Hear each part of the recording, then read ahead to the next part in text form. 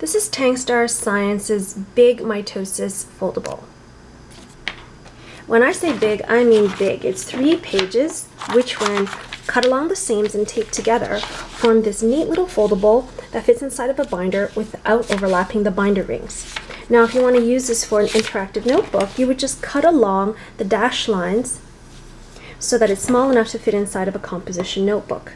I've provided 3 options for this foldable. This one's the most comprehensive, and what it includes is interphase before and after DNA replication, and it also includes prometaphase.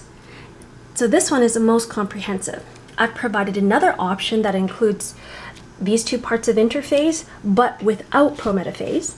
And the third option is I've included just the classic PMAT, prophase, metaphase, anaphase, and telophase, without the interphase and without the prometaphase. So depending on the level of your class, you can choose to use whichever foldable option you like. Now, I prefer this one. And the reason I do is because this really helps students understand, when you show interphase, that DNA replication does not happen during mitosis. Students often think that it does, but when you can show it in interphase, you can easily tell them that interphase is where DNA replication happens, and mitosis is just the process of sorting out the 2 different but identical sets of DNA.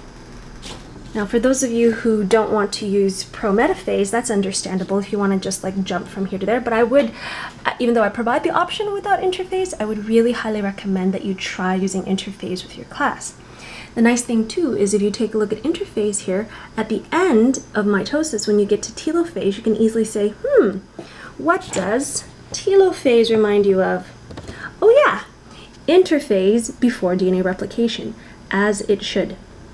Now, when it comes to filling in all of these description boxes, I've provided a full answer key with more than enough information about each stage in this process so that you can pick and choose that which you want your students to know, so you can create your own custom notes.